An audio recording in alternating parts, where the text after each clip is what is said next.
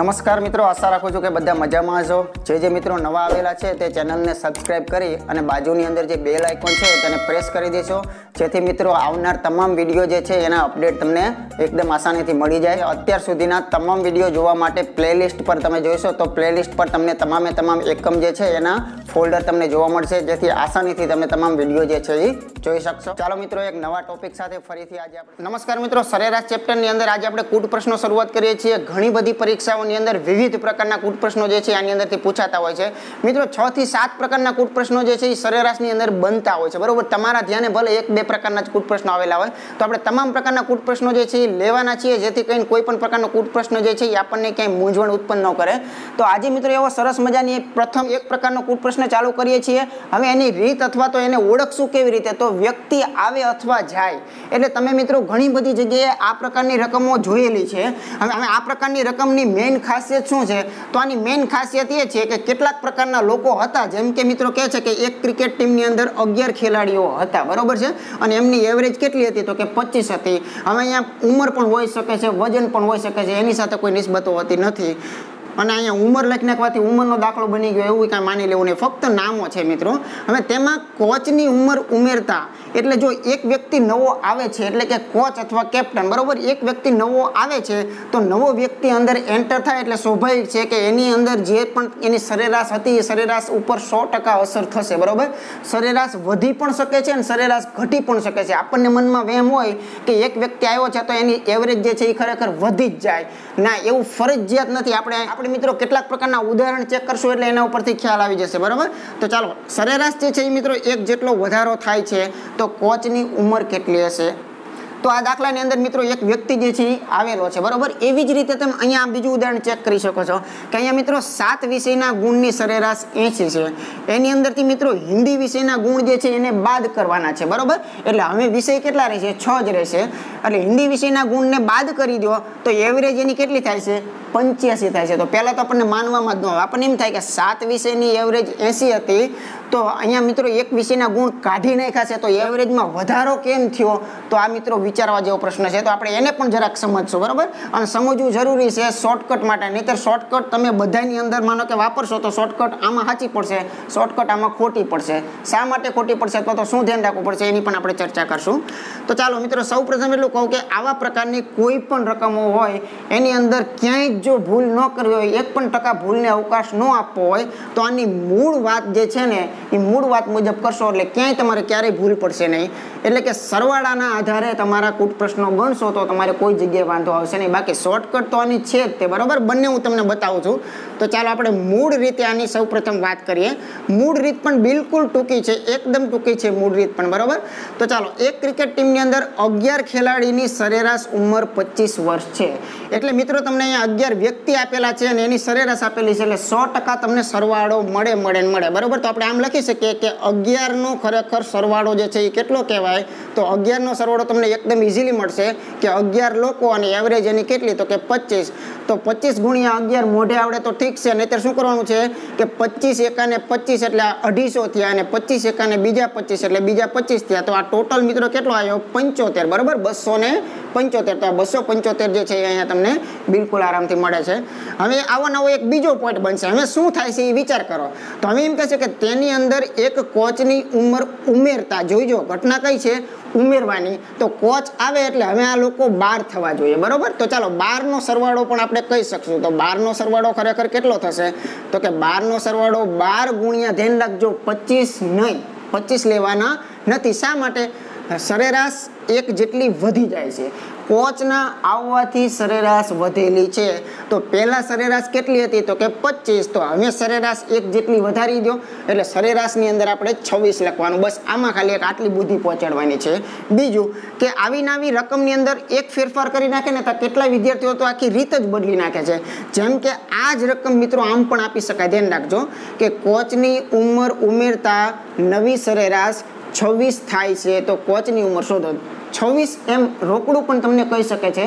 અને 26 ન કહેવું હોય તો આને મિત્રો 26 જ કહેવાય કે એક સરેરાશ વધી જાય છે એટલે કે પહેલા 25 હતી તો હવે કેટલી થઈ 26. એટલે આમ બે પ્રકારે બોલી શકે છે. એટલે બોલવાથી દાખલો કંઈ ફરશે નહીં, ખાલી અર્થ એનો સમજી લેજો. હવે મિત્રો 26 ગુણ્યા 12 કરવું છે. મેં તમને હંમેશા કીધું છે કે આવી નાનકડો એવો ગુણાકાર જે છે એને તો બિલકુલ મોઢે તમે કરી શકો છો. કેવી રીતે? તો કે 12 નહીં પણ આ 10 વત્તા 2 સમજો એટલે એક ઝાટકાનો જવાબ આવશે. એટલે 26 એકાને 26 એટલે 10 હતા એટલે મેં શૂન્ય લગાડ્યું એટલે 260 અને 26 દૂને કેટલા થશે 52. તો મિત્રો આનો ટોટલ જે છે એ આપણે આપી શકીએ છીએ 2. અહીંયા 6 અને 5 11 નો એકડો વધી પડે છે એટલે 312 છે ને એ મિત્રો આનો ટોટલ આવે છે. તો આપણે લખી નાખશું 312. હવે સામાન્ય રીતે ખાલી અવલોકન કરવાની વાત છે મિત્રો કે 11 લોકોનો સરવાળો 275 છે અને 12 લોકોનો સરવાળો 312 છે. તો આ 12મો આવ્યો એ કોણ આવ્યો ખરેખર? તો આપણને આરામથી ખબર પડી જાય કે અહીંયા કોચ આવેલો હતો, બરોબર? તો આ કોચ જે છે એની ઉંમર ખરેખર આમાં કેટલી હોવી જોઈએ? આ બંનેની તમારે બાદબાકી કરવાની છે, બરોબર? બાદબાકી તમે અહીંયા કરી નાખશો એટલે કે 275 જે છે એમાંથી 312 નહીં પણ 312 માંથી 275 તમે કાઢી નાખશો. તો જરાક સાઈડમાં આપણે વિચાર કરીએ તો 312 ને 275 તો વાસ્તવની અંદર તો આ વાત એવી થઈ ગઈ કે 275 જે છે એને આપણે 312 પહોંચાડો તો 25 જો આમાં નાખું. હું મારી રીતે વિચારું છું કે 275 માં 25 નાખો એટલે 300 ઈ થયા એટલે વધારો આટલો કર્યો અને 300 માં એક બીજા 12 નાખો એટલે ખરેખર વધ્યા કેટલા? તો કે 25 ને 35 36 ને 37 આની બાદબાકી આવે. મેં મારી રીતે વિચાર્યું છે, બાકી તમે તમારી રીતે આરામથી કરી શકો છો. 312 માંથી 275 ની બાદબાકી કરશો, 37 જે છે એ કોની ઉંમર મળશે? કોચની. તો મિત્રો આપણે આરામથી કહી શકીએ કે કોચની ઉંમર કેટલી છે? 37. તો આ પણ એકદમ બે સ્ટેપનો જવાબ છે.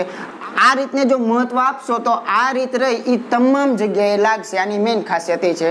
તો આની અંદર એક તકલીફ કઈ છે? તો આની અંદર તકલીફ માનો કે જે માનો એ એક 2 ગુણાકાર તમારે આવે ખરા, બરોબર? 2 ગુણાકારો તમારે આની અંદર આવે. અને શોર્ટકટ જે છે એ શોર્ટકટની અંદર શું ખાસિયત છે? તો શોર્ટકટની અંદર મુખ્ય ખાસિયત એ છે કે એમાં ગુણાકારનો એક સામનો કરવો પડતો નથી. પણ સાથે સાથે ગુણાકાર નહીં આવે પરંતુ એક ધ્યાન રાખવું પડશે કે શોર્ટકટ વાપરતા પહેલા કયા પ્રકારની રકમ છે એને ખાસ ઓળખવી પડશે, બરોબર? આની અંદર 2 ઘટનાઓ ખાસ જોવા મળતી હોય છે. તો ચાલો મિત્રો આપણે આનો શોર્ટકટ મુજબ જવાબ લાવીએ. તો સૌ પ્રથમ આની અંદર પણ 2 પોઈન્ટની અંદર જ આપણે જવાબ આપી શકીએ છીએ કે સૌ પ્રથમ લખશું આપણે નવી સરેરાશ. તો નવી સરેરાશ જે છે એ ખરેખર કોણ? તો રકમમાં બિલકુલ દેખાતી જ છે તમને કે સરેરાશમાં 1 જેટલો વધારો થયેલો છે. તો 1 જેટલો વધારો થયો એટલે ખરેખર નવી સરેરાશ કેટલી બની? તો કે 25 ના બદલે 26 બનેલી છે. તો આપણે નવી સરેરાશ એક લખી નાખશું. હવે એક લખશું વધારો લખશું. તો મિત્રો વધારો એટલે ખરેખર શું? તો નાનકડું એવું મિત્રો અહીંયા ઉદાહરણ ખાલી તમને આપી દઉં છું કે દાખલા તરીકે માત્ર માનો કે આ 4 વ્યક્તિઓ છે, બરોબર? હવે હું એમ કહું કે આ ભાઈ બધા 10-10 ના છે તો આની એવરેજ જે છે એ કેટલી કહેવાય? તો કે આની સરેરાશ 10 કહેવાય, બરોબર? હવે આની અંદર એમ કહું કે 1-1 નો વધારો કરેલો છે, 1-1 જેટલો એવરેજમાં વધારો થાય છે. તો આ 1-1 નો એવરેજમાં વધારો થયો તો એનો અર્થ મિત્રો એવો થયો કે આ બધા અવલોકનો કેવા બન્યા? તો કે 11-11 ના ખરેખર આ બધા અવલોકનો બનેલા છે. એટલે કે મિત્રો એની એવરેજ જે છે ને ખરેખર કેટલી વધી ગઈ? તો જેટલી મિત્રો એવરેજ જે છે એની વધેલી છે. એટલે 1 જેટલી એવરેજ વધી એનો અર્થ એમ કે તમામે તમામ વ્યક્તિઓ જે છે એ 1-1 વર્ષ જેટલા ખરેખર વધેલા છે. કે મિત્રો આ 11 ખેલાડીઓ છે તો 11 ખેલાડીઓ 1-1 વર્ષ જેટલા વધેલા છે. તો ખરેખર વધારો કેટલો થયો? તો કે 11 એકાને 11 જેટલો તો એ વધારો તમને બતાવે છે. તો એમાં આપણને મિત્રો 6 ને 1 7 ને 2 ને 1 3 તો 37 જે છે એ આપણને બિલકુલ આપણી શોર્ટકટ મુજબ મિત્રો મળી જાય છે, બરાબર? હવે મિત્રો ખાસ દાખલો બીજો જે છે એ મેં જાણી જોઈને અહીંયા બાજુમાં મૂકેલો છે અને એટલા માટે કે તમારી ભૂલ જે થવાની છે ને ભૂલને બચાવવા માટે ખરેખર મેં અહીં બીજું ઉદાહરણ મૂકેલું છે. હવે એવું જ ઉદાહરણ છે કે 7 વિષયના ગુણની સરેરાશ 80 છે, તેમાંથી હિન્દી વિષયના ગુણ બાદ કરતા સરેરાશ 85 બને છે. તો ખરેખર હિન્દીના ગુણ કેટલા, બરોબર? તો આપણે બંને રીતે આરામથી વિચારી શકીએ છીએ. માનો કે પેલા સાદી રીતે વિચારો તો અહીંયા 7 નો સરવાળો જે છે એ તમે આરામથી કહી શકો છો કે 7 નો સરવાળો કેટલો થાય? તો કે 7 ગુણ્યા એની સરેરાશ જેટલો. તો એની સરેરાશ કેટલી છે? 80. એટલે 7 8 ને મિત્રો 56 560 આ 7 નો સરવાળો કહેવાય. તો હવે વિચારજો કે આની અંદર શું કહેવા માંગે છે કે હિન્દીના ગુણ બાદ કરવાના છે. તો આપણે અહીંયા 6 લઈશું, બરોબર? આ તો ખ્યાલ આવી ગયો. ચાલો 6 નો સરવાળો જે છે એ પણ તમે આરામથી કહી શકો છો કે 6 નો સરવાળો કેટલો થશે? તો કે 6 ગુણ્યા ખરેખર એનો સરેરાશ કેવો બને છે? તો કે સરેરાશ ખરેખર 85 બને છે. આ રકમને એમ પણ આપી શકાય છે કે સરેરાશની અંદર 5 જેટલો વધારો થાય છે. તો આ દાખલો ઈ જ તે, બરોબર? ધ્યાન રાખજો. 5 જેટલો વધારો એનો અર્થ એક જ થયો કે 80 ના બદલે આ 85 છે. એટલે રોકડું 85 થાય છે એમ પણ કહી શકે છે અથવા 5 જેટલો વધારો થાય છે એમ પણ કહી શકે છે. એટલે એને જે યોગ્ય લાગે એ કહી શકે. ચાલો તો અહીંયા નવી સરેરાશ 85 આપણને મળે છે. હવે આનો ગુણાકાર જરાક જોઈએ તો 6 પંચા 30 ની શૂન્ય વધી પડે છે મિત્રો 3, 8 છક ને 48, 49, 50 ને 51, એટલે આ મિત્રો 510 થશે. આ બંનેની બાદ બાકી ઇઝીલી તમને 50 મળે છે. મિત્રો હિન્દી વિષયના જે ગુણ કાઢી નાખ્યા એ ખરેખર ગુણ કેટલા હતા તો કે 50 હતા. હવે એક ઘટના તમારા મિત્રો અહીંયા વિચારવા જેવી ખરેખર જોવા મળે છે કે જો સૌ પ્રથમ મિત્રો 80 એની એવરેજ હતી, એટલે કે તમારા જે વિષયના ગુણ જે હતા ને એ તમામના કેવા હતા તો કે બધાની અંદર મિત્રો 80 80 80 આ પ્રકારનું હતું એની અંદર, બરોબર. પણ વિષય કેટલા હતા તો કે 1 2 3 4 5 6 અને માનો કે આ 7. તો એક તમને ખાલી ઉદાહરણ આપું છું કે આની અંદર શોર્ટકટ અપનાવતા પહેલાં સમજવું પડશે, નહીંતર શોર્ટકટમાં જે સામે જવાબ આવી ગયો છે એને એવો આમાં શા માટે નથી આવતો એનું કારણ હું તમને પછી બતાવું. તો મિત્રો અહીંયા 7 વિષય માનો કે છે તો એની જૂની સરેરાશ કેટલી છે તો કે જૂની સરેરાશ એની 80 છે. હવે તમે કલ્પના કરો કે હિન્દી વિષય એટલે કોઈ પણ એક વિષયના ગુણ માનો કે અહીંયા કાઢી નાખ્યા છે, તો આના ગુણ કાઢી નાખ્યા છે તો એવરેજ જે છે એ ખરેખર ઘટી જવો જોઈએ, પણ આનો એવરેજ ખરેખર શું બની ગયો 85 બની ગયો.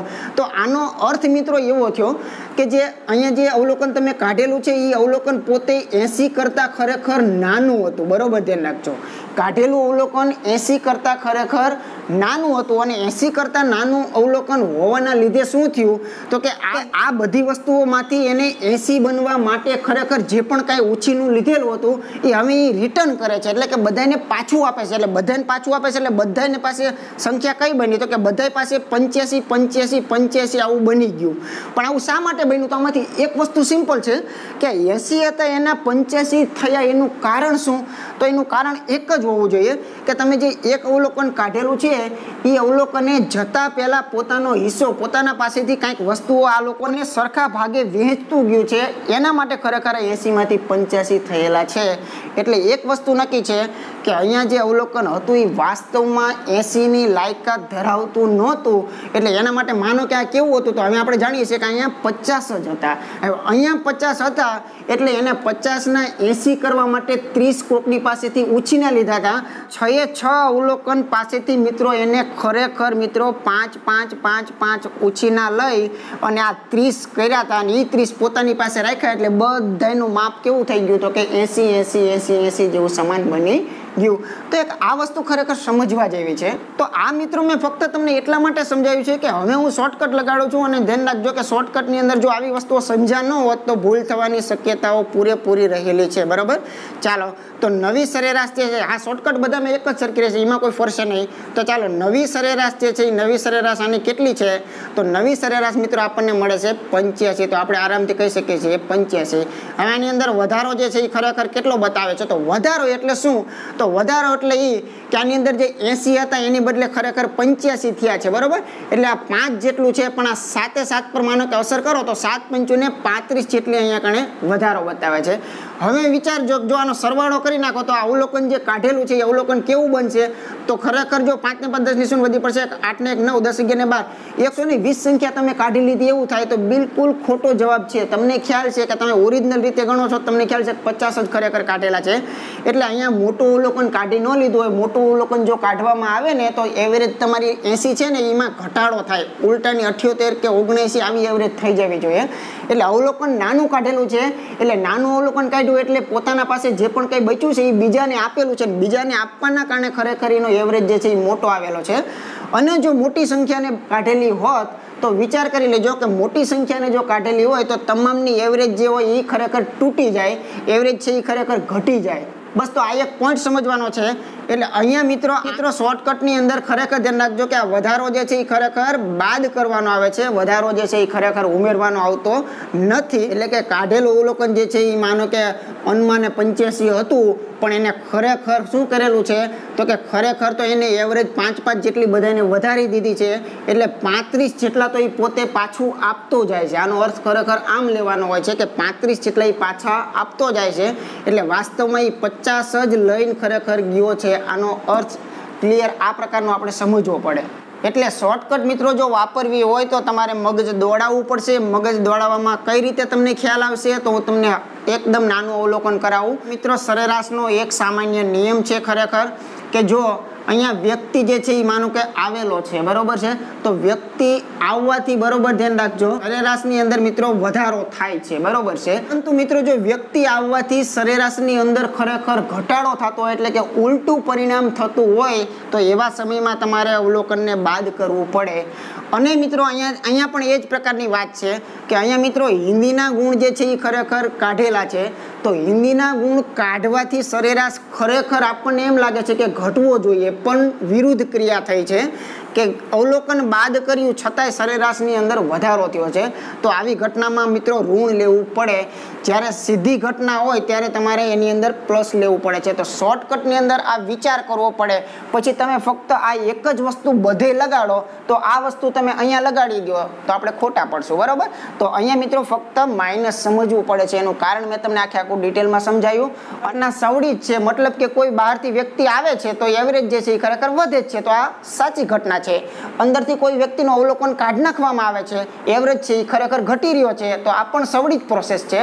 પણ અવળી પ્રોસેસ જ્યારે હોય, અવળી પ્રોસેસ એટલે બે વખત રકમને વિચારશો એટલે તમને બધું જ સમજણમાં આવી જશે કે અવલોકન માનો કે બહારથી આવી રહ્યું છે તો એવરેજ ખરેખર વધવો જોઈએ. આવું ના થતું હોય તો એને અવળી પ્રોસેસ કહેવાય.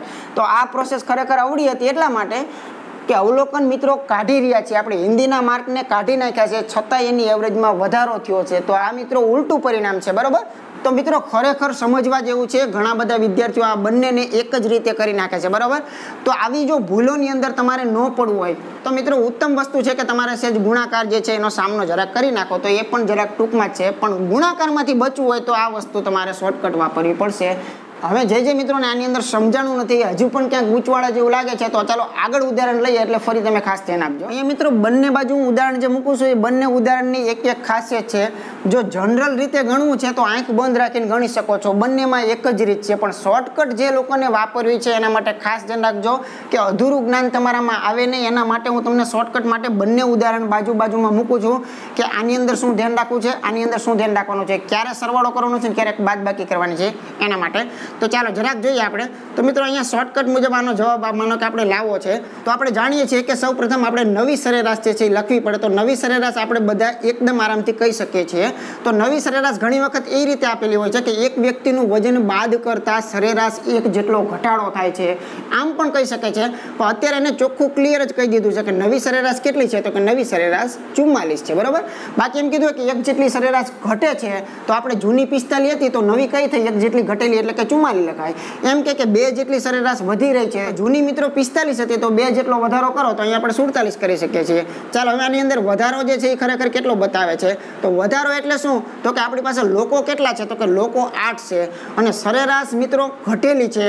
તો દરેક લોકોમાંથી એક જેટલું ઘટી ગયું એટલે ખરેખર 8 એકાને 8 જેટલો ઘટાડો અહીંયા બતાવે છે. એટલે મિત્રો બાદ કરેલું જે અવલોકન છે એ મિત્રો આપણે આરામથી કહી શકીએ છીએ કે 8 ને 4 12 નો બગડો વધી પડે છે, 1 ને 4 ને 1 5 52 જે છે એ ખરેખર આની અંદરથી બાદ કરેલો હોવો જોઈએ.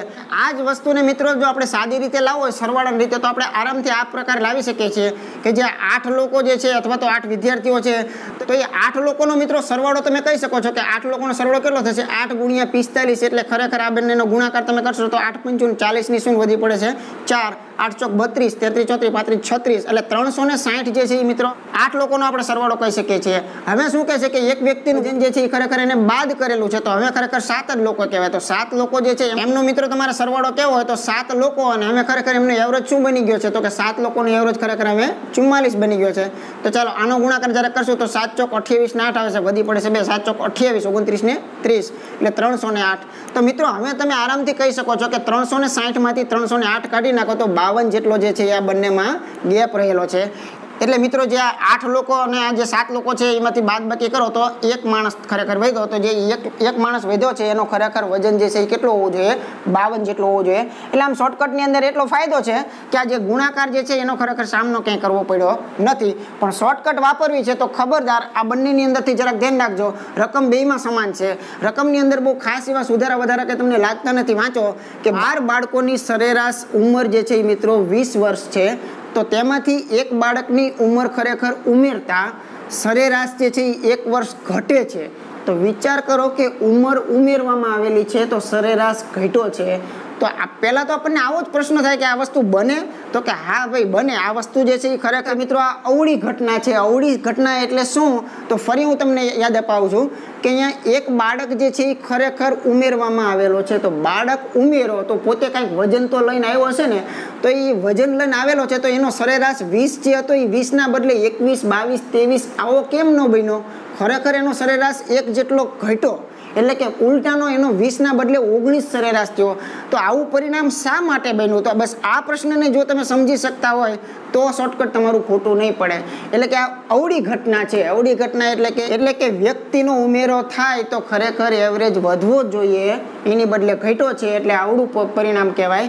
જ્યારે અહીંયા મિત્રો સવડું પરિણામ હતું. શા માટે સવડું? તો કે તમે જાણી શકો છો કે એક વ્યક્તિનું વજનને જો કાઢવામાં આવેલું છે તો એનો એવરેજ પણ કાઢવામાં જ આવે. તો જો એવરેજ પણ કાઢેલો જ હતો 45, તો એને કેટલા થઈ ગયા? 44 થઈ ગયા. આ સવડી પ્રોસેસ છે એટલે અહીંયા શું થાય? હંમેશા વધતા થાય. આટલો એક ફરક આવે છે, બીજો કોઈ ફરક આવતો નથી. એટલે અહીંયા મિત્રો આવું બની શકે કે અગાઉ માનો કે એની પાસે એવરેજ જે છે એ માનો કે 20-20 હોય, બરોબર છે. તો આપણે કહી શકીએ કે બધાનું વજન જે છે માનો કે 20-20 છે. હવે આની અંદરથી માનો કે એક વ્યક્તિનું વજન તમે ઉમેરી રહ્યા છો, એટલે કે માનો કે એક વ્યક્તિ અહીંયા 9 આવી ગયો છે, બરોબર. અહીંયા માનો કે એક વ્યક્તિ 9 આવે છે, તો અત્યારે મિત્રો આનું એવરેજ 20 છે એ તમને સમજાઈ જશે કે આ બધાની અંદર માનો કે 20 છે તો 20 એવરેજ છે. 9 આવેલ વ્યક્તિ બિલકુલ નાનો હોય, સમજો. હવે કલ્પના કરજો કે 9 આવેલ વ્યક્તિ 5 જ વર્ષનો હોય, તો હવે આ લોકોની એવરેજ કાઢશો એટલે શું થશે? તો આ બધાની અંદરથી મિત્રો આ દરેક અવલોકન છે એ પોતાની અંદરથી કાંઈક થોડુંક આપશે. આ એક ધ્યાન રાખજો. 1, 2, 3, 4 ને 5, માનો કે 5માંથી હું એક લઈ લઉં તો આને મિત્રો 5 મળે એટલે આ ખરેખર 10 થાય, બરોબર. એમ કરતાં આની એવરેજ જ્યારે બનાવવાની તૈયાર કરશો ને, તો આની સાચી એવરેજ બનાવશો ને ત્યારે વાસ્તવમાં એમની જે જૂની એવરેજ 20 હતી એ ખરેખર તૂટી જાય છે. તૂટવાનું મેઇન કારણ એ કે આ ભાઈ નાના હતા. આ નાના વ્યક્તિ જ્યારે અંદર આવેલા છે ત્યારે બરોબર ધ્યાન રાખજો કે નાનો વ્યક્તિ અંદર આવે એટલે આ બધાએ થઈ અને થોડો ભાગ એને નાનાને આપી અને પોતાના જેવડો બનાવવો પડશે. તો સરેરાશમાં મિત્રો આ એક મુદ્દો ખરેખર સમજવા જેવો છે. એટલે આ ખરેખર જે પરિણામ છે ને એ ખરેખર અવળું પરિણામ છે. જો આમ તમને સમજાઈ જતું હોય તો તમે શોર્ટકટ આરામથી વાપરી શકો છો. અને શોર્ટકટ શું કહે છે? તો કે નવી સરેરાશ કેટલી છે? તો કે નવી સરેરાશ ખરેખર 1 જેટલી ઘટે છે, બરાબર. તો 1 જેટલી ઘટે એટલે નવી સરેરાશ કેટલી કહેવાય? 19. ચાલો વધારો જે છે એ કેટલો બતાવે છે? તો વધારો એટલે શું? તો કે આ 1 જેટલું ઘટે છે. તો આ 1 જેટલું ઘટે છે એ કોણ ઘટશે? તો કે બધાય બાળકો, બરાબર. 12 બાળકો 1 જેટલા ઘટે છે તો અહીંયા કેટલા થશે? 12 1 અને 12 મિત્રો આપણે કરી શકીએ છીએ. હવે તમે વિચાર કરજો કે અહીંયા બાદબાકી કરો એટલે ખરેખર 7 વર્ષનું જે નવું બાળક હતું એ આવેલું છે એવું આપણે આરામથી કહી શકીએ કે નવા બાળકની ઉંમર 7 વર્ષ થાય. આને મૂળ રીતે તમે ગણીને ચેક કરશો તો ખ્યાલ આવશે.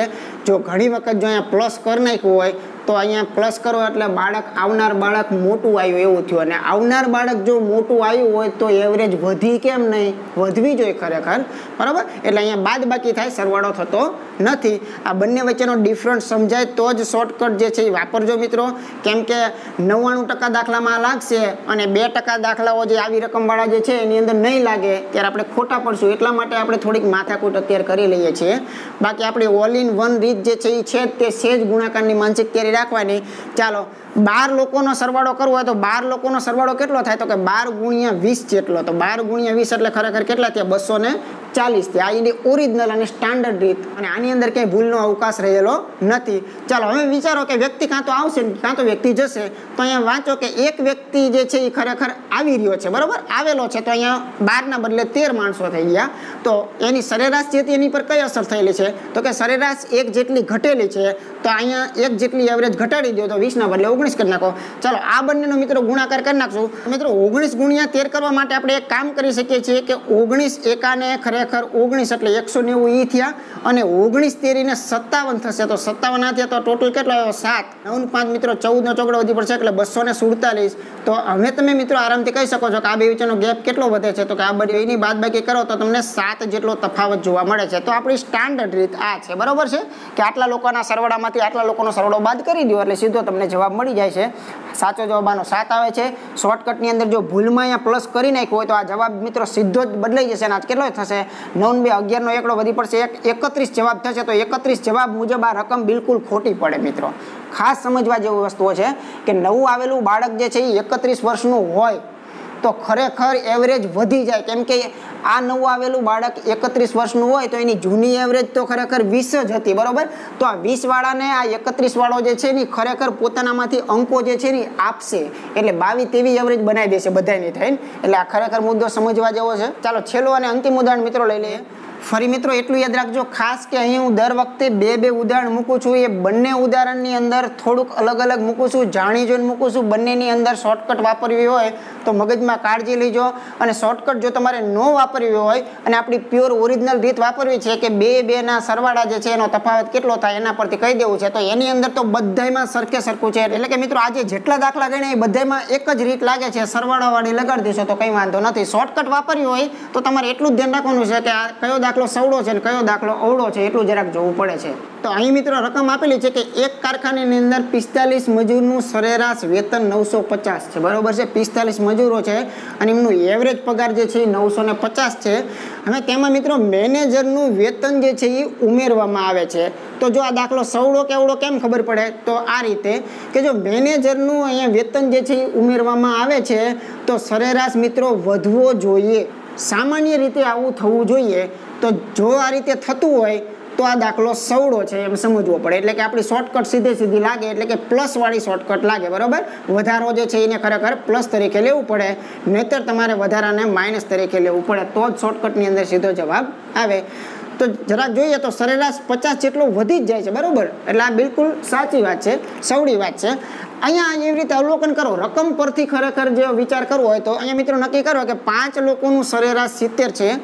હવે એક વ્યક્તિનું વજન કાઢવામાં આવેલું છે તો એક વ્યક્તિ જતો રહ્યો.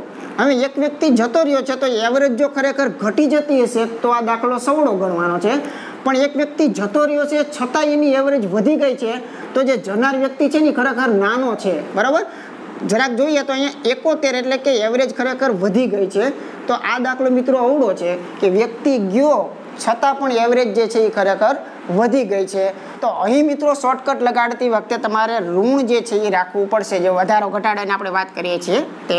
તો ચાલો અહીંયા જરાક શોર્ટકટ મુજબ જવાબ આપવો હોય તો એને કઈ રીતે ગણશું, તો જરાક શોર્ટકટ માટે તો બે જ પોઈન્ટ છે કે નવી સરેરાશ, બરાબર છે. નવી જે સરાસરી જે છે એ નવી સરાસરી આની કેટલી થશે, તો કે નવી સરાસરી તમે જાણી શકો છો કે સરેરાશ 50 જેટલો વધી રહ્યો છે. સરેરાશ જે છે એમાં 50નો વધારો થાય છે, એટલે 950 ની અંદર 50 વધારો એટલે નવી સરેરાશ મિત્રો 1000 થાય છે. ચાલો વધારો છે એ ખરેખર કેટલો છે, તો વધારો તો આ વ્યક્તિ હોય એના પ્રમાણ મળતો હોય કે 45 વ્યક્તિઓ છે, બરાબર. તો આ 45 વ્યક્તિઓ જે છે એ 50 જેટલા વધી ગયા, કેમ કે એમની સરેરાશ વધી છે. સરેરાશ વધે તો દરેક વ્યક્તિને 50 વધુ મળ્યા હોય તો જ બધાની સરેરાશ 50 જેટલી વધેલી ગણાય. એટલે અહીંયા મિત્રો વધારો ખરેખર કેટલો છે, તો આપણે આરામથી કહી શકીએ છીએ કે 45 5 એટલે કે 25નો પાંચડો વધી પડે છે 2, 5 4 20 ને 2 22. તો આપણે આરામથી કહી શકીએ કે 22 50 જે છે એ ખરેખર એનો વધારો છે. તો હવે મિત્રો આ દાખલો તો સવડો છે એટલે આરામથી આનો સરવાળો જ આવે. એટલે કે પગાર મેનેજરનો ખરેખર કેવો હોવો જોઈએ, પગાર મેનેજરનો વધારે જ હોવો જોઈએ, તો જ તે બીજા બધાને મદદ કરી અને બધાની સરેરાશ છે એ વધારી શકે. બાકી પોતાનો પગાર જ ઓછો હોય તો બીજાના પાસેથી ઉછીના ઉલટાના લેવા પડે. એટલે ખરેખર સરાસરીને બહુ સમજવા જેવો મુદ્દો છે જો આપણને મગજની અંદર ઘેડ પડતી હોય તો. કે મિત્રો મેનેજર તો આવ્યો પણ મેનેજર આવવાથી બીજા બધાને મજા કરાવી. તમે જુઓ બાકી બધાનો પગાર એવરેજ કેટલો હતો, 950 હતો, પણ મેનેજર આવવાથી એમની સરાસરી જે છે એ બધાની કેવી થઈ ગઈ, 1000 જેટલી થઈ ગઈ. તો એ મિત્રો મેનેજર ત્યારે જ આપી શકે કે જ્યારે પોતાનો પગાર વધારો હોય તો, બરાબર. તો ચાલો આ બધાનો ટોટલ જે છે આપણે મારીએ તો 0, 5, 2 અને 3 એટલે મેનેજરનો વાસ્તવિક રીતે 3250 રૂપિયા પગાર હતો. અને 3250નો આંકડો જે છે આ મજૂરો ભેગો ઉમેરો એટલે બધા મજૂરની એવરેજ છે એ ખરેખર કેવી થઈ ગઈ, તો કે 950 એવરેજ હતી, એના બદલે બધા મજૂરોની એવરેજ કઈ બની ગઈ, નવી 1000 બની જાય છે. અહીંયા મિત્રો શોર્ટકટ જે છે એ થોડોક ફાયદો કરે. શા માટે, અહીંયા ગુણાકાર મોટો આવે. તમે વિચારો કે 45 લોકો જે છે એનો સરવાળો કેટલો થાય, તો કે 950 ને ગુણાકાર કરો એટલો થાય, બરાબર. પછી શું કહે છે કે હવે મેનેજર આવ્યો, બરાબર. તો મેનેજર આવે એટલે લોકો 46 થયા, તો એની અંદર સરેરાશ નવો કેટલો થાય છે, તો કે સરેરાશ 50 જેટલો વધે છે, તો 1000 છે એનો સરેરાશ થશે. તો અહીં મિત્રો આવા ગુણાકાર જે છે ને આનો થોડોક ફાયદો થાય, બીજો બહુ મોટો લાંબો ફેર પડતો નથી. જવાબ આમાં જે આવ્યો એ જ જવાબ આમાં આવશે, બરાબર. આ બેની બાદબાકી કરો એટલે એ જ જવાબ આવતો હોય છે. ચાલો અહીંયા જોઈએ 5 લોકોનું સરેરાશ વજન 70 છે, તો તેમાં એક વ્યક્તિનું વજન બાદ કરવાનું છે. વ્યક્તિનું વજન કાઢી રહ્યા છો તો વ્યક્તિનું વજન કાઢો છો તો ખરેખર એવરેજ ઘટતો હોય તો આ પ્રકારે દાખલો થઈ જાય. અને જો એવરેજ વધી જતો હોય એટલે કે ઉલટી ક્રિયા થતી હોય તો મિત્રો ખાસ બાદબાકી કરવી પડે, નહીંતર આપણો જવાબ છે એ ખરેખર ખોટો આવે. તો સરેરાશ ખરેખર કેવો થશે નવો? તો કે નવો સરેરાશ જે છે એ 71 નો થશે. તો આપણે આરામથી લખી નાખીએ 71. અને જે વધારો જે છે એ ખરેખર કેટલો જોવા મળે છે? તો વધારાની અંદર મિત્રો આ રીતે હોય કે 5 લોકો છે અને 5 લોકો એક જેટલા વધ્યા, કેમ કે 70 ના બદલે 71 સરેરાશ થયો, એક સરેરાશ વધ્યો એટલે એક સરેરાશ દરેકની અંદર વધેલો હોય એટલે 5 × 5 જેટલો આ વધે. એટલે ખરેખર મિત્રો અહીંયા બાદબાકી કરવી પડશે. ખાસ ધ્યાન રાખજો કે અહીંયા મિત્રો જે વ્યક્તિ જતો રહ્યો છે, જે વ્યક્તિને કાઢી નાખેલો છે, એ વ્યક્તિ ખરેખર 71 કરતાં પણ નાનો હોવો જોઈએ, બરોબર? એટલે 71 કરતાં પણ નાનો હોય ને અને એને કાઢી નાખો મિત્રો, એની પાસે જે એવરેજને સમતોલ બનાવવા માટેના અંકો હતા ને, અંકો બધાને રિટર્ન પાછા કરતો જાય છે. એટલે પાછા આપવાના લીધે જે જૂની સરેરાશ 70 હતી એના બદલે એને 71 થાય છે. કેમ કે જે વ્યક્તિ ગયો છે એ ખરેખર મૂકીને ગયો છે, લઈને ગયો નથી. એટલે મિત્રો અહીંયા 71 માંથી 5 તમે કાઢી નાખો તો વાસ્તવની અંદર ખરેખર જવાબ કયો સાચો ગણાય છે? 66 છે એ જવાબ સાચો ગણાય છે. જો આપણે ભૂલમાં અહીંયા 76 જવાબ આપી દીધો તો ખરેખર આ રકમ પ્રમાણે આપણે ખોટા પડીએ છીએ કે 76 જવાબ મુજબ આ રકમ જે છે એ ખરેખર સાચી નથી. તો જરાક એટલું ધ્યાન રાખવાનું. આને પણ મિત્રો તમે દેશી રીતથી ચેક કરશો કે 5 લોકો ગુણ્યા 70 તમે ચેક કરી નાખશો તો 7 × 5 = 35, 350 આ થયા, બરોબર છે? અને આવી જ રીતે એક વ્યક્તિ જતો રહ્યો છે તો જતો રહ્યો એટલે 4 ગુણ્યા ખરેખર કેટલા કરવાના છે? નવી સરેરાશ 71. તો આનો ગુણાકાર તમે કરી 4 × 1 = 4, 7 × 4 = 28. તો ગુણાકાર કોઈક જગ્યાએ આવા આવી શકે, મોટા ગુણાકાર તો ન કહી શકાય પણ ક્યાંક આવું આવી શકે. છતાંય તકલીફ પડતી હોય તો સરેરાશનો અટકચાળો કરવો. બાકી આમાં પણ મિત્રો કોઈ લંબાઈ બહુ મોટી છે ને. હવે અહીંયા પણ તમે જાણી શકો છો કે આની અંદર પ્યોર જવાબ તમને સાચો જ મળવાનો છે, બરોબર? અહીંયા 10 માંથી તમે 4 કાઢી નાખશો તો અહીંયા 6 આવે છે. અહીંયા મિત્રો 4 છે, અહીંયા મિત્રો 10 માંથી પાછા 8 કાઢશો 2 4 એટલે ખરેખર આ 6 આવે છે. તો આમ પણ તમે 66 લાવી શકો છો. 350 માંથી 284 કાઢો એટલે 66 જે છે એ મળે છે. એટલે આમ પણ લાવી શકો છો. શોર્ટકટ મુજબ લાવવું હોય તો એટલું જ ધ્યાન રાખજો, ખબરદાર કે ભૂલમાં મિત્રો ગોખણપટ્ટીથી બધામાં કે પ્લસ જ આવતું હશે, પ્લસ જ કરી નાખવાનું, બીજું કંઈ વિચારવાનું જ નહીં, તો આવી રીતે ખોટું પડી શકે છે. એટલે આજે મિત્રો શોર્ટકટને વાપરવા માટે થોડુંક મગજ વાપરવું જરૂરી છે. એના માટે મેં થોડીક વધુ ચર્ચા કરી છે. બાકી સ્ટાન્ડર્ડ રીત જે છે એના મુજબ દાખલા ગણશો ક્યાંય વાંધો મિત્રો નહીં આવે. પણ આ તો મિત્રો ઘણી બધી વખત આપણે ગુણાકારની લાલચની અંદર શોર્ટકટ જે છે એ સારી લાગતી હોય છે, પણ શોર્ટકટની અંદર મિત્રો ક્યાંક આવું જોવા મળે ને તો અહીંયા તમારે મગજમાં લેવું પડે ખરેખર. આવી જ વસ્તુઓ મિત્રો હજુ મને યાદ છે કે શેની અંદર થાય છે ખબર છે? કે જે આપણે મિશ્રણના દાખલા જે લીધા હતા દૂધ અને પાણીવાળા, તો દૂધ અને પાણીમાં મિત્રો ખરેખર 2 રીત છે. આપણે વિડીયામાં એક રીત મૂકેલી છે, બરોબર? અને આપણે એક રીત એવી મૂકેલી છે વિડીયાની અંદર મિત્રો કે એટલું યાદ રાખજો કે એની અંદર મિત્રો પાણી ઉમેરો તો દૂધનું પ્રમાણ ખરેખર ઘટે છે, અથવા મિત્રો દૂધ ઉમેરવામાં આવે તો પાણીનું પ્રમાણ ઘટે. આ વસ્તુ જે છે એની અંદર મિત્રો શોર્ટકટ લાગે. પરંતુ મિત્રો જ્યારે એવો દાખલો પૂછવામાં આવે છે એની અંદર અમુક ટકા દૂધ છે તે, તો હવે કેટલું દૂધ ઉમેરવાથી આટલા ટકા દૂધ થાય, એટલે કે મિત્રો એક જ પક્ષની વાત કરીએ, દૂધ પડેલું છે, દૂધ ઉમેરવાથી દૂધ કેટલા ટકા વધે, આવી વાત હોય તો મિત્રો અહીંયા શોર્ટકટ નથી લગાડવાનું, ગુણોત્તર પ્રમાણ લગાડવાનું છે. પણ આપણે વાત ગુણોત્તર પ્રમાણની અંદર આગળ ક્યારેક કરશું, બરોબર?